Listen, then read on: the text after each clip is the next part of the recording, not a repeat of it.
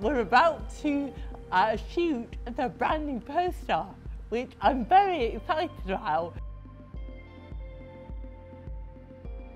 I am Francesca Martinez, writer and actor in All of Us. All of Us is a passionate, urgent, funny, thrilling new play. It really helps us understand how power works, how people get wounded, and the power of community. It's about a diverse group of characters, and the backdrop is one of austerity. I think in my heart I really wanted to write a play which delved into the perceived human differences that exist among us, but ultimately we all share a common humanity. So I think I'm really passionate about kind of challenging the way we see difference and humanity, and realising that we're all on a spectrum and we all are struggling with something. Sometimes the most challenging disabilities can be invisible, and yet we still live in a society which superficially defines suffering by how your body works. We're much more defined by how much love we get and how we see ourselves. It's one of the most exciting new plays I've come across for years.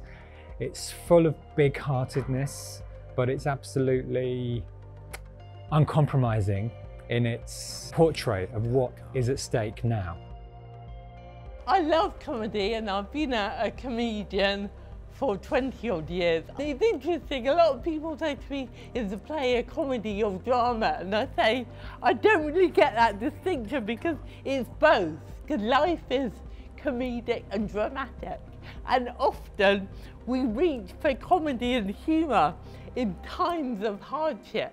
One of the main reasons I'm so in love with comedy is because actually it allows you to explore often serious or taboo subjects, but in a very light-hearted, accessible way. I never wanted the play to be heavy or worthy. I wanted the play ultimately to entertain audiences, to move them, and if they learn something or are challenged in some way, that's great.